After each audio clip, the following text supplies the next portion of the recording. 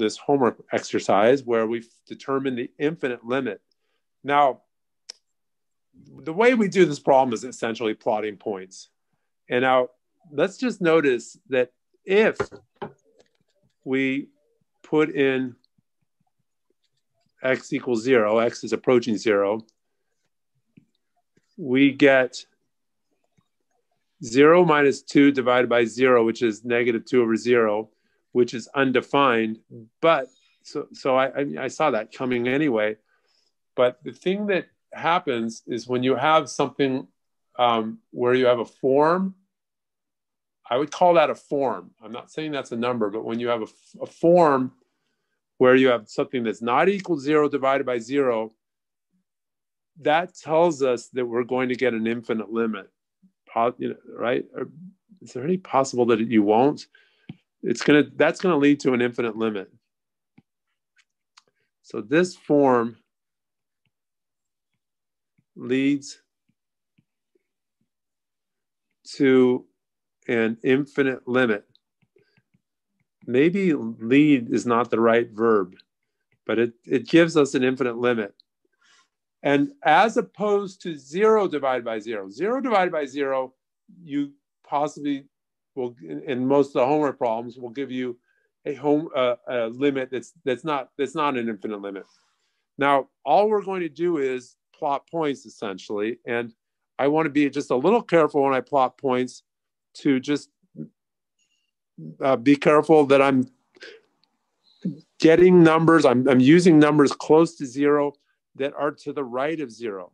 So it's the right of 0. That's what that little plus thing next to 0 is. It's not positive 0. 0 is neither positive or negative. It means that we're coming from the right of 0. Okay, and so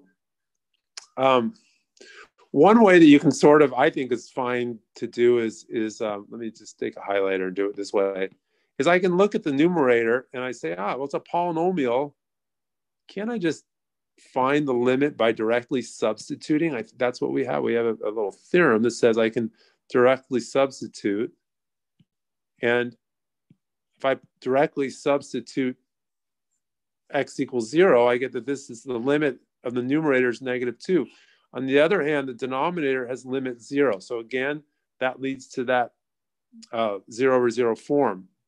But it's not just approaching 0, it's approaching 0 so that it's a small positive.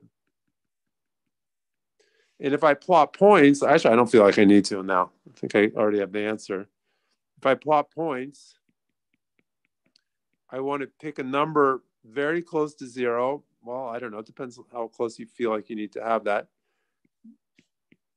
And if I do that, look what happens. The numerator is about negative 2. It doesn't. I'm not really looking to see exact. I just want to see about negative 2. While the denominator is I'm plugging in negative. I'm plugging in 0.01, so I get negative 200. This is a big negative. And look what I have above here, where I'm drawing these arrows. I have x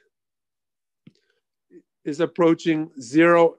And it's getting close to 0. It's not equal to 0. It's getting close to 0, and it's a positive, while the numerator is negative.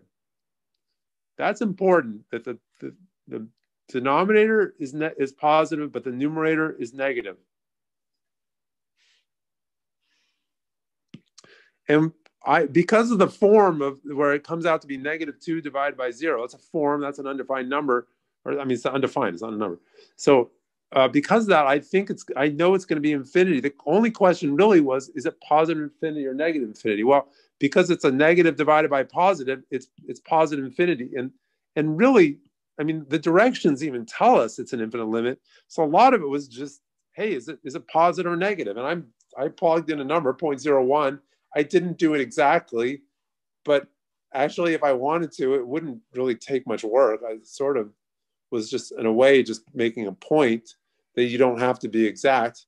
You can just do an estimate if you want, but that's an easy one to calculate in itself then.